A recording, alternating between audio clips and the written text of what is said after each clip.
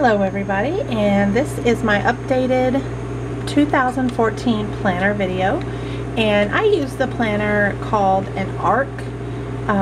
It's at Staples. I think the official brand name is M by Staples, and it's an ARC planner.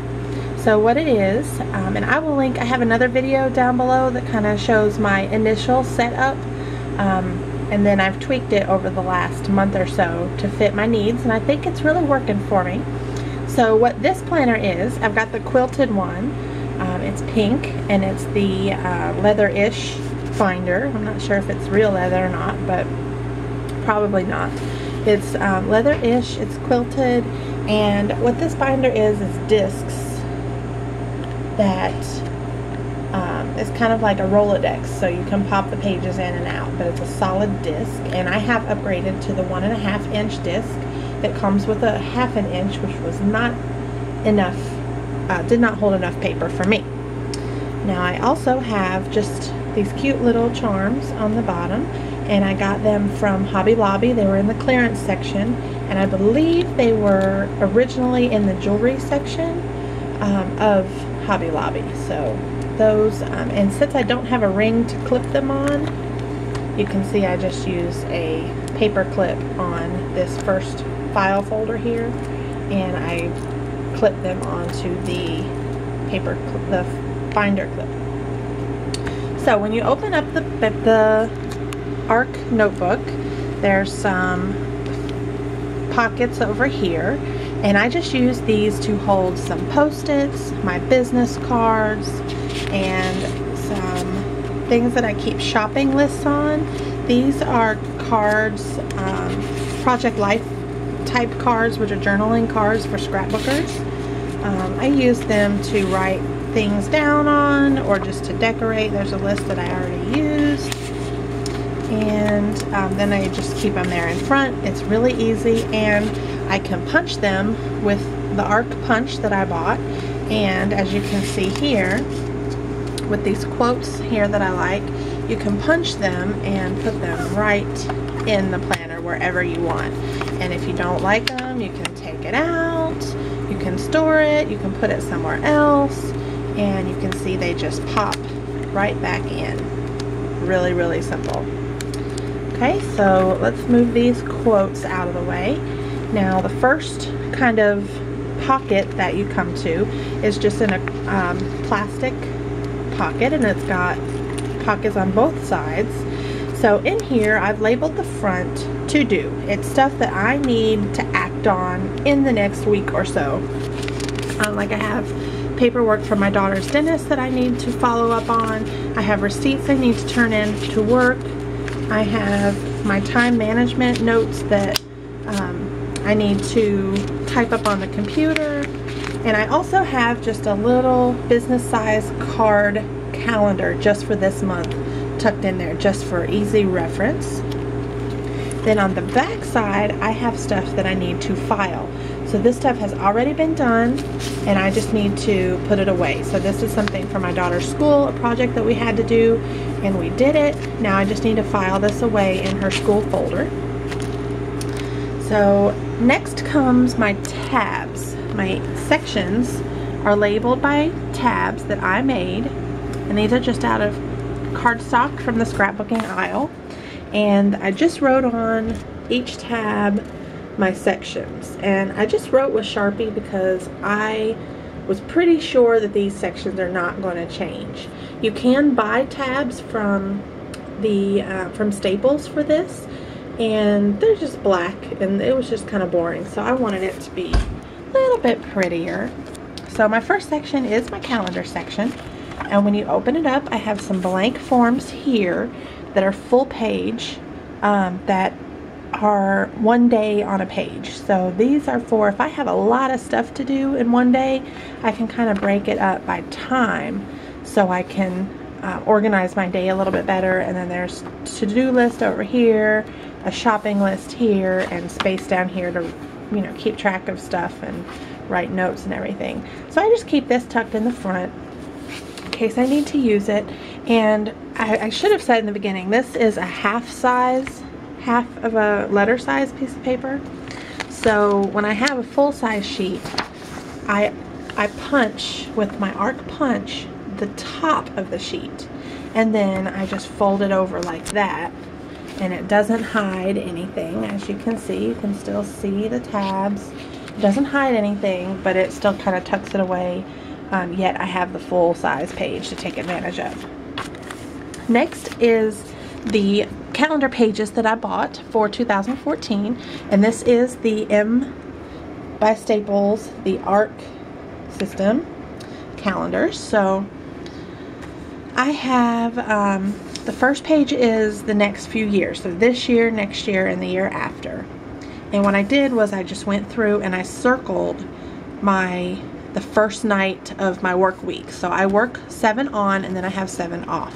So I circled the first night that I'm working each week, so I can quickly look ahead and see what I'm working on any given week. So, and at the bottom of the page, I just track any occurrences that I have at work. This is where either I had to call off or I was late or whatever, because they fall off after a year. Then I can just cross them off or white them out or something like that. So for example, when April comes up, 2 of these points are going to fall off. So I can just cross those out, and then I know I'm just going to have 5 points on my record. So as you turn the page, you come to the monthly pages. So this is where I use what I use to plan future events. The monthly pages are filled out at the beginning of the year. I go through and fill them out with birthdays, any events that I know are happening, my work week, anything that I know is happening at the beginning of the month and throughout the year. Since I only plan 1 month at a time for big events, and then 1 week at a time for kind of daily tasks, I use this monthly page at the beginning of every month to plan the next 4 weeks or 5 weeks or how many ever weeks are in the month. So I hope that makes sense, and I'm gonna type all this up in a blog post as well so that you can see. So for example, in here I've got birthdays written down in pink. In red I have bills that are due that I need to remember. I don't write a lot of my bills down on here because I have another binder for my bills that I pay attention to, and I usually pay bills every 2 weeks, and I just know what bills are coming up. So anyway, purple things are things for the kids, so doctor's appointments or field trips or anything like that. And then anything in green I'll write as my husband's stuff, and blue is work stuff. And then anything I need to remember to do for that month, I will write down here. So for example, I needed to remember to call and schedule the kids' checkups for January anytime after the 18th, since they were seen on the 18th last year. And then I needed to remember to schedule their dental cleaning and schedule some dental work for myself as well. Now the next page this is still the same system that I bought from Staples, the same pages. This is kind of like to help with planning, and I loosely use the left hand side for house and family tasks, and then the right hand side is for kind of holiday or seasonal things. So for example, every month or 2 I try and clean out my car when I need to remind myself when I need to buy new mascara or toothbrushes, because I don't like to use those things too long.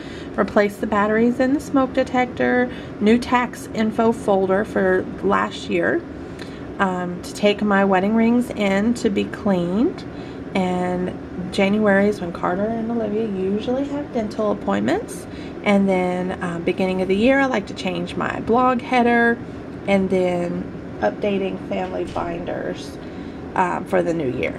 And then an example for holiday and seasonal stuff, organize Christmas cards into my Christmas card book, mail thank you cards, update addresses, clear holiday clutter, take down decorations, make birthday cards and anniversary cards for the year, and inventory Valentine's Day decorations, and make a list of the things that I want to get for Valentine's Day that I don't have. So this is kind of a working list, and I'll probably use this area right here to actually write down what I have as far as decorations and what I want. So that's kind of an evolving work list, if you will. Now the next pages you get into the weekly. So Sunday before each week starts, I will go from the monthly page and I will transpose things down that need to be on a specific day, like any appointments I have for that day or whatever. And then I will go in and write my to-do list, things that need done. So let me go show you this week, because it doesn't have all the check marks on it yet.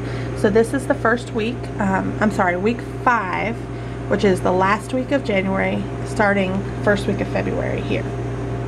So in pink, I write all my stuff I need to do, including personal things, projects, to-do list, house cleaning, a reminder to look at my cleaning list, things like that. In blue, I write work stuff. In purple, I write things for the kids. And then if I had anything for my husband, so down here I do, I will write that in green. And the orange is stuff for my blog or YouTube, social media, things like that. Okay, and I just hold all this together with a binder clip that has a tab. These come in the store this way, and I wrote today, so I can just flip straight to today if I need to open it up for anything. So let me also mention, since we're going into February, I've already flipped my calendar to February.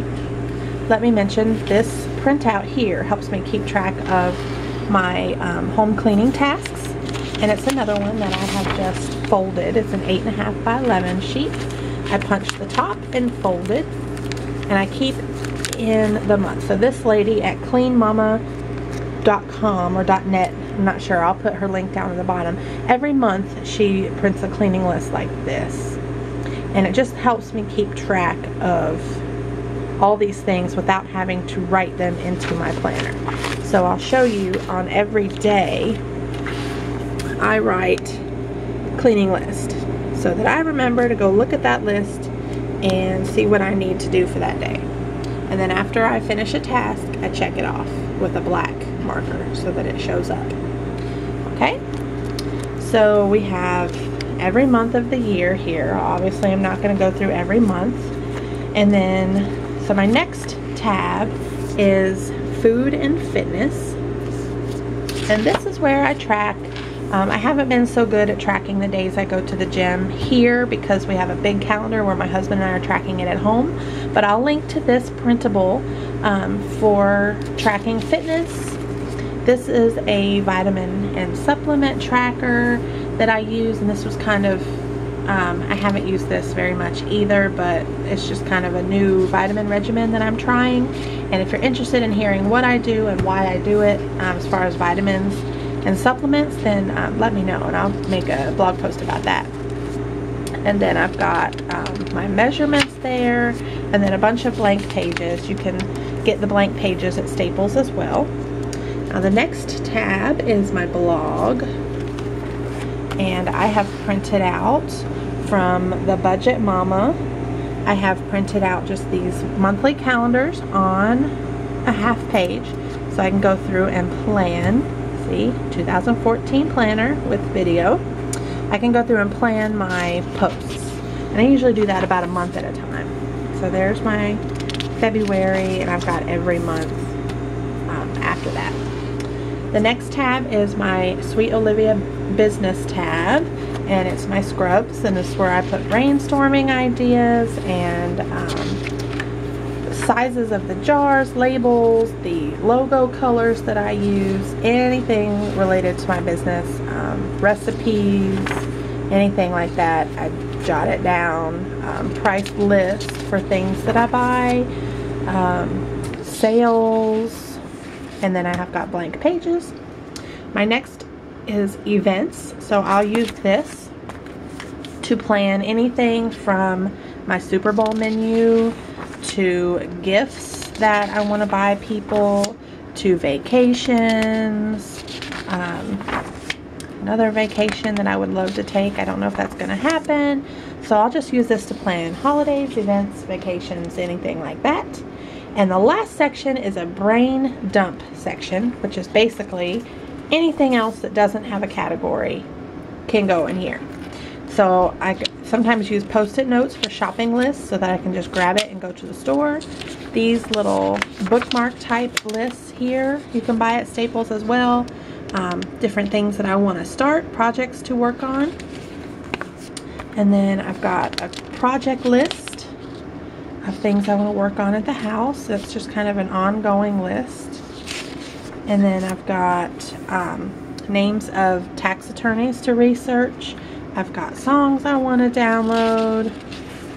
I have songs of this year. I thought I'd go through and write down some of the more popular songs that I really like from this year.